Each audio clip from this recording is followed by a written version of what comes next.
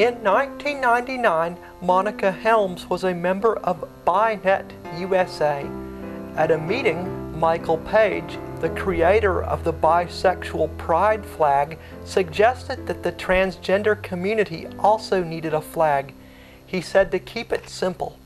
One morning, Monica woke up and the pattern came to her.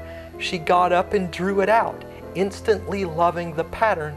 She contacted the same company that made the bisexual flag and they sent her some swatches.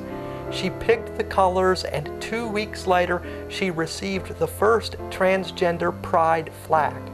In September of that year, the local magazine Echo did the first article about the trans flag. Monica showed it to the rest of the community to see what they thought.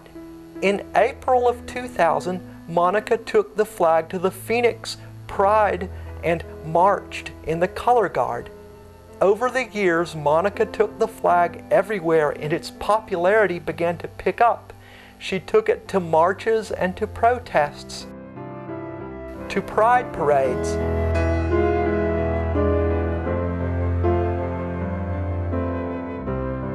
to conferences and lobby days.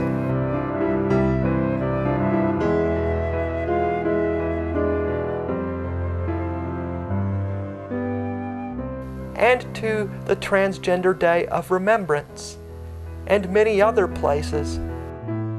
The flag became popular all over the country.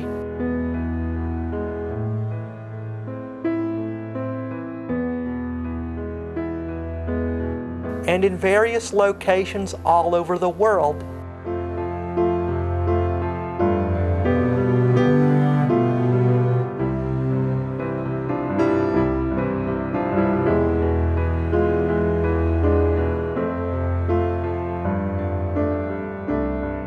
The flag and colors are being used for all kinds of purposes.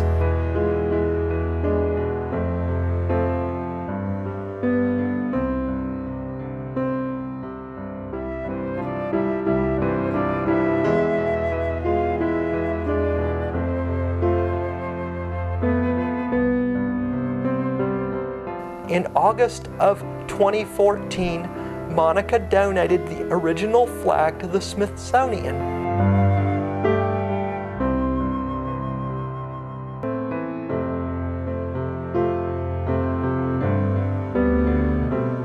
In June of 2016, the original flag was on display at the White House.